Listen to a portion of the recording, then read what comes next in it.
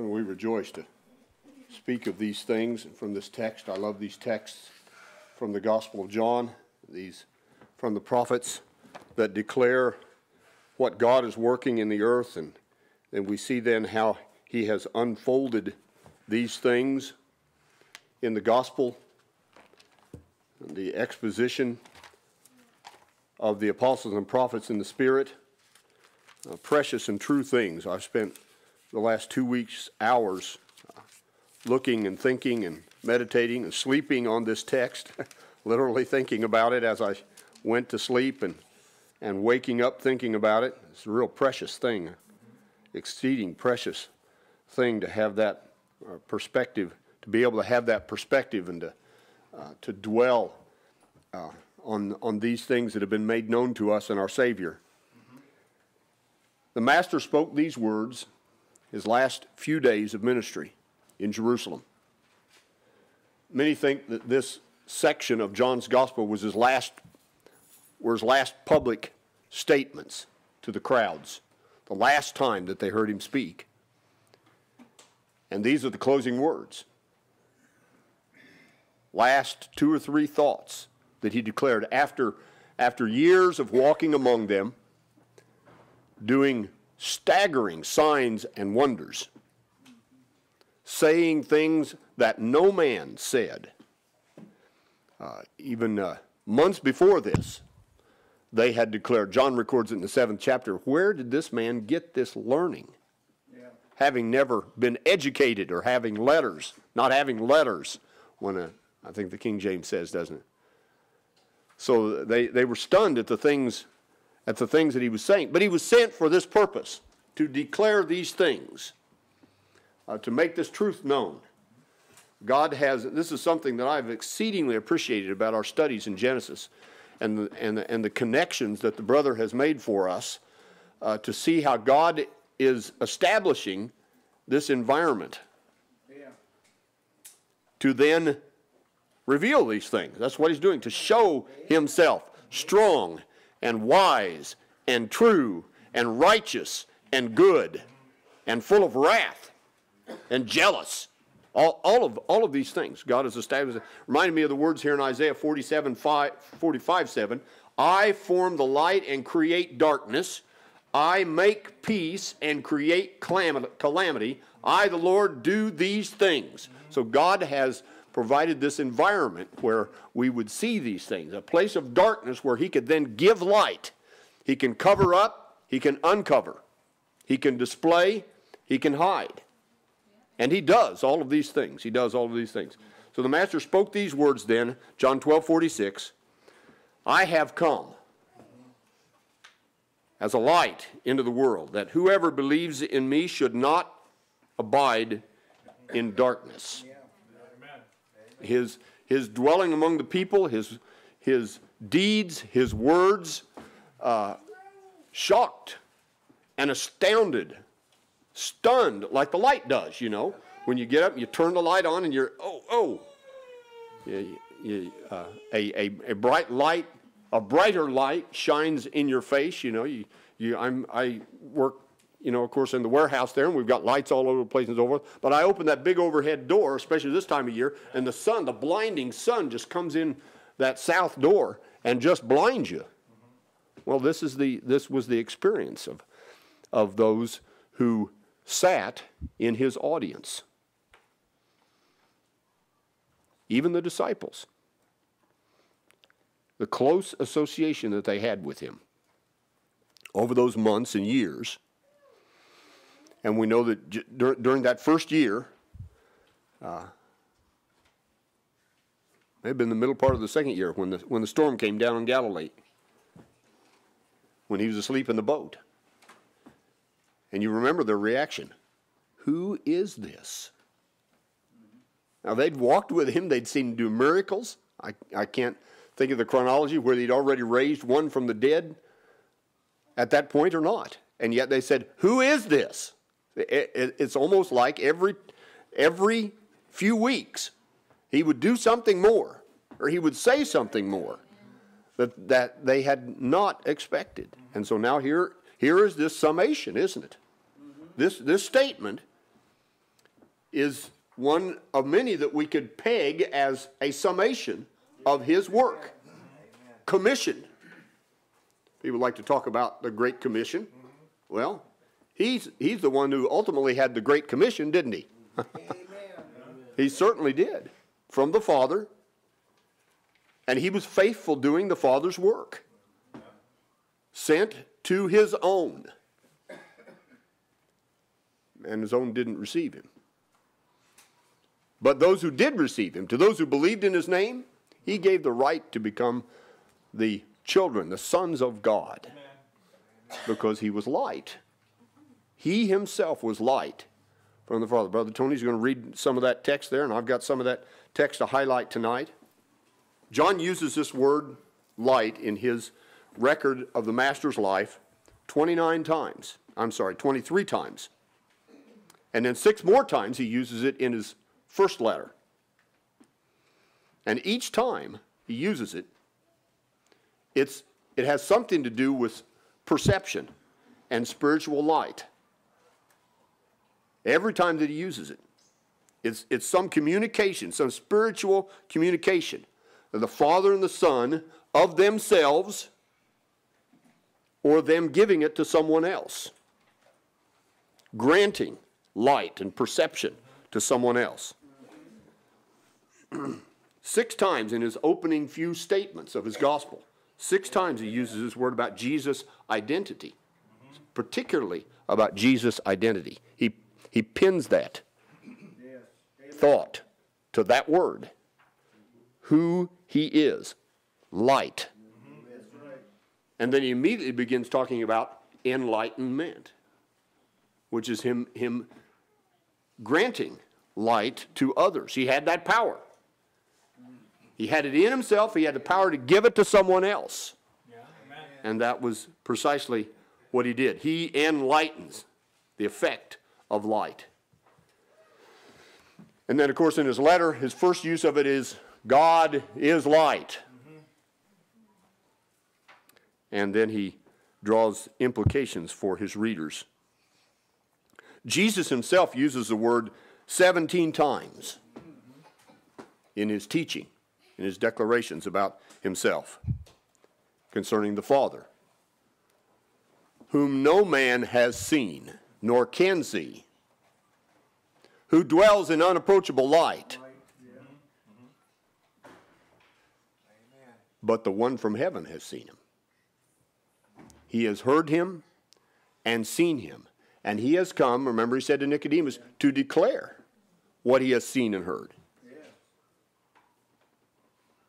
And of course his listeners were, again, they were just stunned. That someone, many of course were absolutely offended. Who is this man that even forgives sins? Well, he was revealing who he was. Yeah. And he was revealing that he had power on earth to forgive sins, didn't he? He did that directly. He asserted that reality, that you may know that the Son of Man has power on earth to forgive sins. I come as light. I come a light.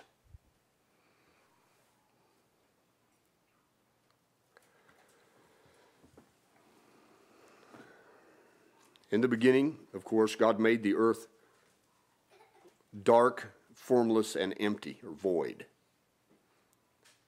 And then the first thing he did, so to speak, was release light from himself. We know it was light from him. There was no other source. There was no other source. First time that dawned on me wasn't that long ago. That reality. The light was just him. He was extending himself into this place where he was preparing to do a work. And the first thing he did was to illuminate. Amen. And make it so others, no other had been made on the earth. But there were others who were watching. What is it? Job says, was Job or one of his friends, that the morning stars sang together at creation. I can't remember whether that was Job or one of his friends that made that statement. this new enterprise that God was working, he was on an initiative to do something new and different outside the realm of heaven and work a purpose in it. And so he began by infusing it with light himself, so that the Apostle Paul could say that we see some aspects of his being, the divine being, his nature, in creation, some aspects of it. He would reveal something of himself in this work. Creation, of course, was good, very good, until sin entered. Now this light now didn't give an understanding to the beings that he put on the earth. It didn't give them understanding. Not what was needed to deal with the enemy of their soul. But God was working something, we know, and he began revealing it right then. This spoiler would be dealt with. When the mighty one said, I will put enmity between you and the woman, between your seed and her seed. He shall bruise your head, you shall bruise his heel. It was a person that would be sent into the earth. I have come as a light into the world. That those who believe will not remain or abide in the darkness. So this initiative, the focus of this initiative was going to be a person. Yes, amen. Who would hate this enemy of God. And of course, any servant of God was hated by the enemy, by the opposition. This one, of course, would partake of flesh and blood as the fallen children did, but he would not fall as did the first Adam. He would be strong because he was himself light. He had light in him and he had the power to give light of himself. Now, we know that the enemy and the associates of the enemy knew this, didn't they? But those to whom he was sent did not know. And so he purposely then gradually revealed himself, little by little, so that you might say, so that their eyes could deal with the brightness of the light. Yeah. If he revealed himself all at once, well, we have a scriptural account of that, don't we? God revealing some aspect of himself there at Sinai, and it was a terrifying experience for the people there. Yeah. Terrifying. So, this one to come would not just undo the corruption of sin, but would bring life and immortality to light. Mm-hmm. He would reveal things that had not entered the mind of man. Mm-hmm. Had not considered at all, that God had not yet revealed. Again, I appreciate in our last lesson, Brother Given had noted a number of things that Abraham did not know that we know. We take for granted. We speak about them all the time. Abraham didn't know those things. God was revealing those things at the right time, in the right portion, in the right place. Down through the generations, these details were revealed through holy men who spoke as the Spirit moved them throughout the generations of this chosen nation. These holy men he made known, and so that this one who came as light then could point to these words and could point to these statements at key times and key places. He could point to these key holy people who had lived among them, whom they knew. They themselves said, we know God has spoken to Moses. Didn't they say that? Yeah. So Jesus could say, Moses has said this. The master could point to Moses and say, if you believed Moses, you would believe me. Yeah. Now that was a stunning revelation, wasn't it? That would hurt the eyes to think about that. That would shock and cause a person to, oh, wait, hey, teacher, teacher, when you say that, you offend us as well. But he came for that purpose. to show light. So we have the prophetic, Peter would write these words later, we have the prophetic word confirmed, which you do well to heed as a light that shines in a dark place until the day dawns, the morning star arises in your hearts. See, many who heard our Savior speak thought that they had it all. They were stunned to think that there was more. How could there be more? What were their charges against him and against Stephen and against Paul? They're going to change the things that Moses handed down to us. It was the be-all, end-all, do-all in their view. How could God change? Well, he didn't change, did he? And the Spirit, in giving more light through our brother Paul, shows how he did not change at all. He was fulfilling the things that had been made known in the past. They just didn't get the connections. And we haven't gotten the connections in the past either, have we? And we're still getting them. We don't have all of them. We're seeing more and more. Now, this is the nature of these things, is it opens up and increases more and more and more. All of us have dealt with people who thought that what they had was what they have right now is the be-all, end-all, do-all. They don't need anything else. We've had some tell us. I've had some tell me. You don't need to preach to us. You need to preach to those other people. Those people who don't have it yet. We've got it. We've got it. And I was able to say to them, well, this is an amazing thing. Yeah. I said that. This is an amazing thing. Because I don't have it all yet. But it's really difficult to deal with people who think they've got it all, you know. It's like a doctor trying to tell somebody, you're sick, man, you're sick. No, doc, leave me alone. Leave me alone. I don't need that. You need to take care of the sick people out there in the front room, you know, in your waiting area. I'm not sick. There's nothing wrong with me. So, this one who said he was the light came from the source of light, and he invaded the darkness. It tried to keep him away, didn't it? In many places down through the generations, he knew. The enemy of God knew that that word was certain, but he was persuaded he could interdict, he could detour this. He could put a stop to it. Why, look what he'd already done. He had control of everybody and everything, didn't he? Well, he thought he did. It's all been granted to me. He told this one who came from God and was mature now and was ready now, standing at the brink of his ministry time. And so he thought, I haven't been able to stop it yet, but I get it now. I can get it now. I'll give you all of this, for it's been granted to me. See, even in saying that, he had to confess, didn't he? There was somebody over him that had given it to him. Yes, yes. And he knew that our Savior knew that because he was the light. He came from the place of light. And he also knew that God's enemy had been there and rejected it. He rejected it in himself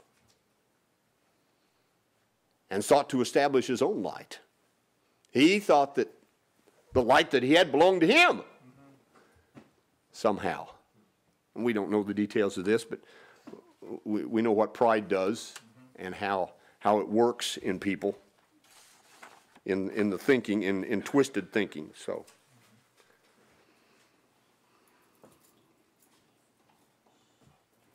he came then from the source of life and light and invaded this darkness, which had to give him room. It could not compete. There was really no competition at all. It was not able to comprehend him or fight against him at all. He came and did as he would do, as he was commissioned to do. He came and fulfilled these things. He came with an assignment to lay down his life and take it up again. But before this, he would demonstrate this light. He would illustrate. He would enlighten the light. And proving who he was, and drawing whosoever would. Of course, the source, the ultimate source of the light would do this in him, draw, like we know light draws insects and so forth. The heat of it, the light of it draws, well, he drew. He drew many, many to him. Multitudes, so much so that they were stepping on one another. So much so that they pressed him out into the water in Galilee and he had to get in Peter's boat to teach. So much so that he was worn out, they couldn't even eat. So much so. No one else could get in the house there. And the men who had their friend had to tear the ceiling open. They were drawn to him. They were hardly able to resist, even his enemies. They followed him. They followed him from place to place. To everywhere he went, there were these enemies lurking, watching, and waiting. These ones in the darkness, out along the edges, you know, like you think of someone traveling through an area and so forth, and there's an enemy hiding in the dark bushes and so forth. Well, that's what these men were doing. They were waiting. They were just waiting for an opportunity. One word, one misstep in his words, and of course they thought they'd found it many times, but he was able to turn it on them. Just turned it right back on them. It was just a statement.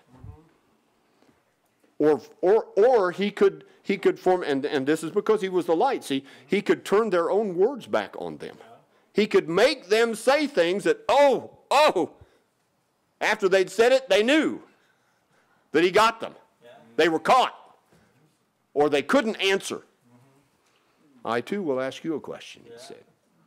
John's baptism, was it from heaven or from men? And of course, panic. These men who were normally expert debaters. They immediately knew they were caught. They could not answer. All of the people standing around listening, their own conduct and behavior as they rejected John. And that's only one of many examples of how he shone the light. They could not escape being exposed. Like you come into the room and you flip on the light and there's rodents in there and they scatter everywhere. Well, that's what he did. He came. I have come, he said. And this light burst upon Judea and the Galilean hillsides. Amen. And the people were swept away after him. And the audience, or the enemies, they could not let go. They had to deal with this man. He was undoing their careers. He was undoing the tidy circumstance that they had for themselves. Of course, there were a few. They wouldn't confess it publicly, but there were a few who were irresistibly in their hearts drawn to him, as Nicodemus and Joseph. And there were others. Remember what Nicodemus said to him? We know that you are a prophet sent from God, a teacher sent from God. No man could do these things unless God is with him. He'd already drawn that implication. He knew that was true. We know. How many others were there who, when they got alone, that's all they could talk about? What's the latest news? What's he done now? Oh my. You can imagine their reactions when the word came from Perea or Decapolis, around Galilee, the lake, the sea, or up in Cana. The word began to trickle down into Jerusalem about things like that, things that happened in Nain. Someone would say, Nain, where's Nain? I've heard of it before, but it's at that time he raised somebody from the dead? Because they had spies out there looking and watching. They were all exposed, of course, because you couldn't get close to him without the light exposing you. That's what it does. That's its nature. It enlightens everything. And of course, we know that some don't want to be enlightened. In him was life, and the life was the light of men, John wrote. The light shines in the darkness did not comprehend it. There was a man sent from God whose name was John. This man came for a witness to bear witness of the light, that all through him might believe. He was not the light, but was sent to bear witness of the light. Stunning thing, isn't it, that statement? Does a light need a witness? Well, it got one. That's right. And it just enhanced it even more. It's kind of like, this light fixture here, does it really need those glass fixture things, tulip-like things around them? It doesn't, but it makes it look nice, doesn't it? It kind of draws your attention. It's attractive. So that's something like what John was. And he made Jesus look very attractive, didn't he? His powerful preaching and words. He wasn't the light, but he certainly was a light. Amen. He partook of the light, didn't he? And where did he come from? The authorities couldn't accept him. He did not have their papers. He had none of their degrees. He had not been thoroughly inspected. He had not learned from them. That was the point. He had not learned from, he was not teaching what they had taught him. He was teaching something different, and huge crowds were drawn to him. And what was he saying? Someone is coming after me. I am not fit to untie or tie his sandal.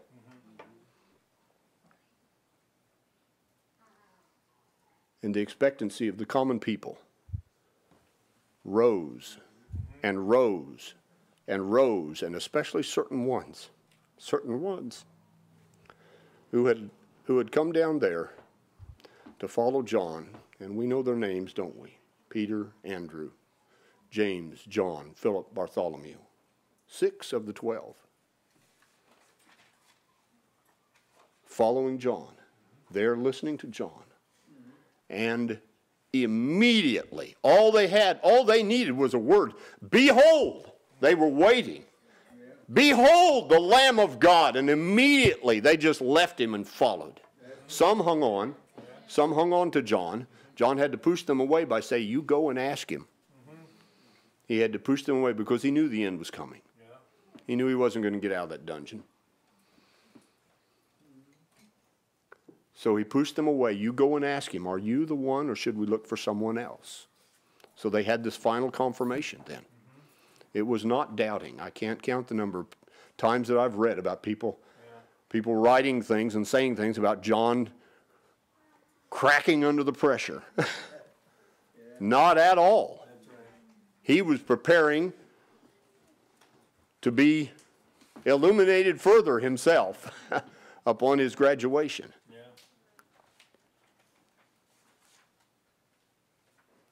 So he sent his disciples.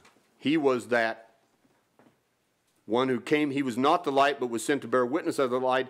That was the true light, which gives light to every man coming into the world. Just previous to some months previous to the text that we're reading here. John records it in his 8th chapter, approximately 6 months previous. The Savior had said, I am the light of the world. He who follows me shall not walk in darkness, but have the light of life. Now these two texts, of course, illuminate one another. These two statements illuminate one another. This statement and my focus text. They illuminate one another. They enhance one another. You gain understanding by comparing them. The words. And then a few weeks later, he would say, as long as I am in the world, I am the light of the world. And then he took some dirt and spittle and put the mud on the man's eyes. And he received light. Now we know that that's what our eyes do, don't they? They receive light for us to see one another, to see all things around it, to have depth perception and peripheral vision and so forth. So we can see things. Our brother just had surgery on his eyes. He can see better now. So if you've had those kinds of experiences with your eyes and so forth, you know the joy, the relief of being able to see. My father, in the last couple of years, had cataract surgery on both of his eyes. I can see like I haven't seen in 20 years. He's 83 now. Hadn't seen like that in 20 years.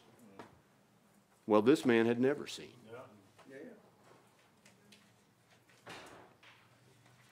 And he was going to tell everybody how he got to see. This man. He was not ashamed. Didn't matter to him that they threw him out. I can see. I can go anywhere I need to now. I can see. I don't have to be received by them. I don't have to sit and beg money from them anymore. How many times had he received money from these men who ostentatiously presented it to him so that others would see that they were giving to the poor blind man? But now the true light had enlightened him physically, and in his heart and mind, so that when the master found him again, he fell before him. And we know more. We know no more of this man. We can imagine. We can imagine his devotion to the Savior and who he really was. This man knew that what he saw in the one who gave him vision was more than seeing the world around him. He knew that. You could hear that in his words, in his testimony there before the elders.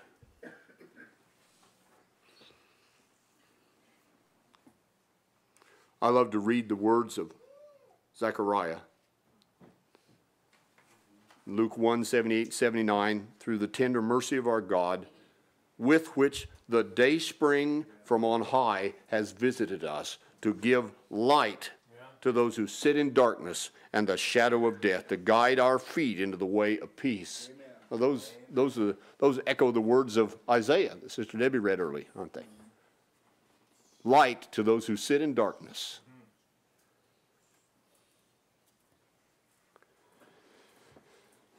Now we know in the earth that it has no light. Physically, the earth has no light. Yeah, that's right.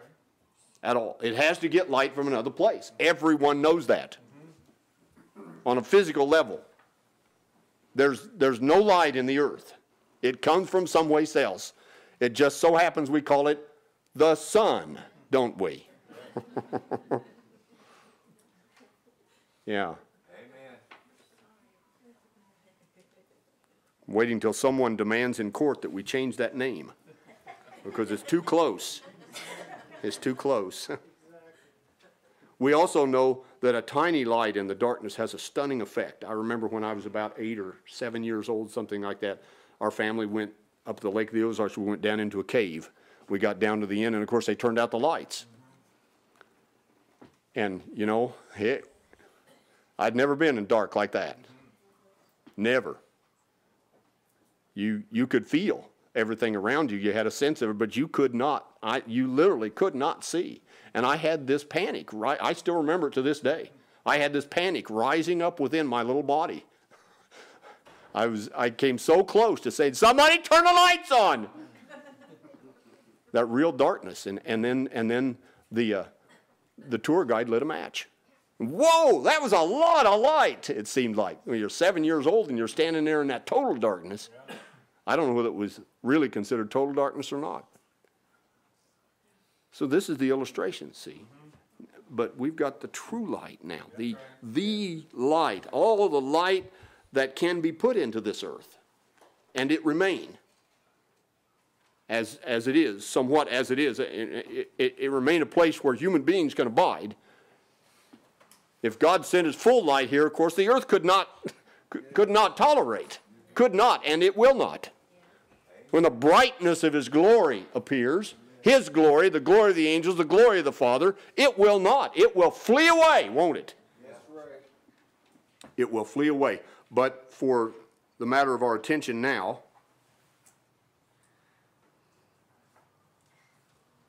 No one has seen God at any time, John wrote. The only begotten Son who is in the bosom of the Father, he has declared him. All things have been delivered to me by my Father. No one knows the Son except the Father, nor does anyone know the Father except the Son and the one to whom the Son chooses or wills to reveal him. The Father loves the Son and gives all things into his hand. For the Father judges no one, but has committed all judgment to the Son. For as the Father has life in himself, so he has granted the Son to have life in himself, and has given him authority to execute judgment, because he is the Son of Man. He is the Son of Man. So these things then he spoke, pointing to, without using the word light, but of course this is abundant light of his identity. This was the kernel of his teaching, who he was. He constantly turned attention to himself, forced people to consider these things of who he was and from where he had come and what he was doing, what he was really doing. There were many, of course, who thought, well, he's feeding us and he's healing us and he's saving us from the enemies of our soul, that is, eliminating the demons, running the demons out. That's what he's doing. But there were a few who recognized, oh, he's doing much more than that.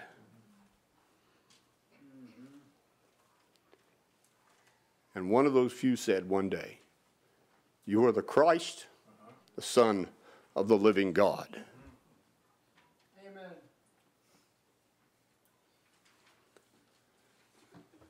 And later on, Martha would declare then that same thing. You are the Son of God. And she saw great light then when her brother walked out of his tomb.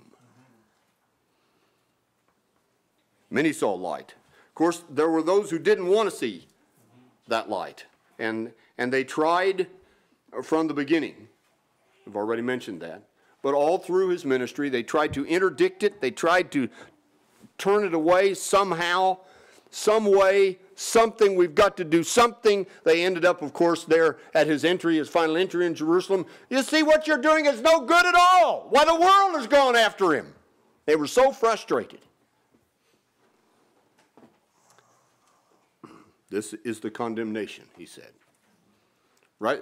And this was very close to the beginning of his ministry when he said these words. This is the condemnation, that the light has come into the world, and men love darkness rather than the light, because their deeds were evil. For everyone practicing evil hates the light and does not come to the light, lest his deeds be exposed. But he who does the truth comes to the light, that his deeds may be clearly seen, that they have been done in God. So he's illuminating all things. All things. Such is the manner of God's work. He's shown in the darkness. He worked in a realm creating faith. He's creating faith in people. He's created it in us, hasn't he? Yeah. He has. He's given us faith. Amen. Because these things are more than earthly physical matters that we would weigh the evidence for them. Like, did he or didn't he? Or did this really happen or didn't this really happen? And those other kinds of historical events that we weigh the evidence in one way or another. These are much more than that. These are not weighable. The things that he's revealing are not weighable in the ordinary sense that we weigh evidence and decide if something is a truth or lie, something's right or wrong. These things cannot be measured by human intellect in that sense. You just have to yield to the light. And of course, many are not willing to do that. Oh, that's too subjective for me. Too subjective. Well, you can just imagine that anything's true if you want to, If you just think it's true, I think I can fly. I can climb up on the top of this house and fly to the Schifferdecker house, People imagine things like that, don't they? And we're accused of imagining these things. Those who believed in him are accused of imagining it. And they've just created this aura and this record. They've just created this record of all of these things. There are a lot of philosophies that like to talk about light, aren't there? All kinds of, from all parts of the world. They like to talk about light. They don't talk about him. They want to talk about the light as a philosophy, as a concept, an intellectual concept that they can turn over and back, that they can manipulate around, that they can debate about, and on back and forth. Like Paul confronted there in Athens, huh? Yeah. They like to do nothing but talk and hear about something new. Like many in the current academic, or they've probably said this for some time, I don't know, but it seems like last 3 to 5 years I've heard it many times, it's not the destination that's important, it's the journey. See, they don't want to arrive anywhere. They don't want to come to a settled reality. They just want to travel and look at things. What he's revealing is a settled reality. Amen. And it's revealed because it's true. It's not true because it's revealed. It was already true. He was the true light, which coming into the world, see, he already was that light. He came with these words. Now, I know there's all kinds of questions about his infancy, his childhood, and when this and when that and so forth that are not answered for us at all. They're things that God has kept for himself. They're things that people would just debate and philosophize about them anyway. You'd have one group that worshiped Jesus when he was a toddler, another group that worshiped him when he was an adolescent, another group that followed him the period of time when he was a teenager. If we knew those kinds of details, you'd have folks that would just sit right on that and would not move. And then, of course, we've got the 20-somethings who would sit right there if we knew those kinds of details. We know how people react over what they call icons and so forth. And my goodness, if they had some tool that he used, if they had a window frame that he had built, you name it, anything that he had fashioned with his hands, they would make that an idol, as they did the bronze serpent. Men would do that, wouldn't they? And they'd have nothing to do with him who is the true light. They'd think that was the light. See, that's what flesh does. And fleshly thinking.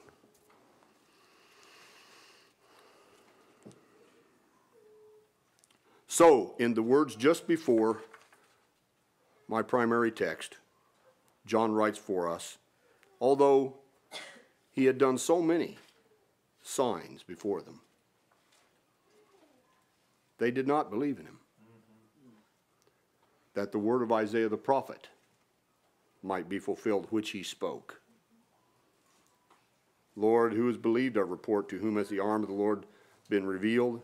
Therefore they could not believe, because Isaiah says again, he has blinded their eyes, hardened their hearts, lest they see with their eyes, should understand with their hearts, and turn so that I should heal them. Now, you all know that second part of that quote is from Isaiah's commission, isn't it?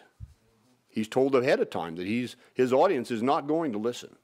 But you go give it to them anyway. Yeah. You tell them. It's a record that God was faithful. Amen. And that now no one who heard these words has an excuse. None has an. Therefore they are without excuse, the apostle says. But whoever believes, his coming opens the way for believers, and it closes the way for the rest. It closes the way.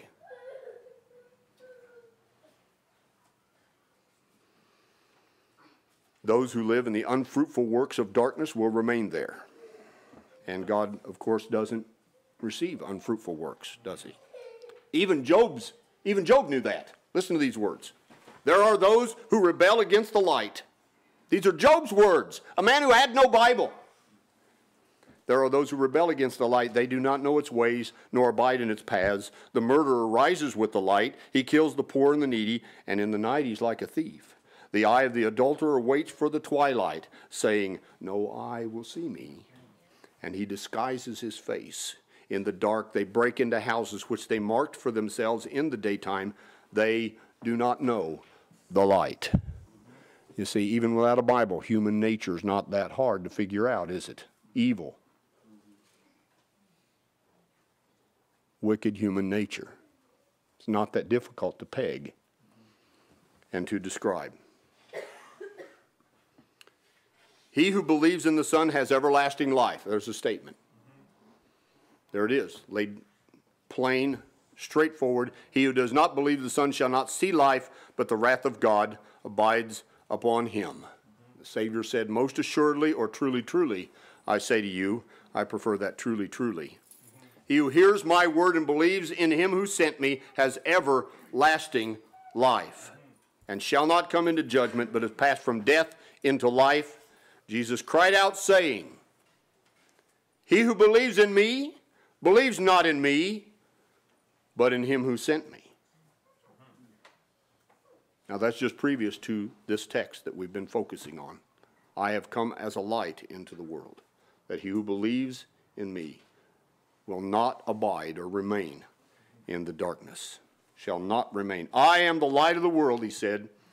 He who follows me shall not walk in darkness, but have the light of life. Even Job's youngest friend knew this. He will redeem his soul from going down to the pit, and his life shall see the light. Behold, God works all these things twice, in fact 3 times, with a man. Plenty of evidence, see? 3 times you're out. We all know that, don't we? To bring back his soul from the pit, that he may be enlightened with the light of life. Now, again, those are the words of a man who didn't have a Bible. No revelation like what we have. But he knew these things. He knew these things. We don't know. The 3 friends were reprimanded by God. Nothing said about this man.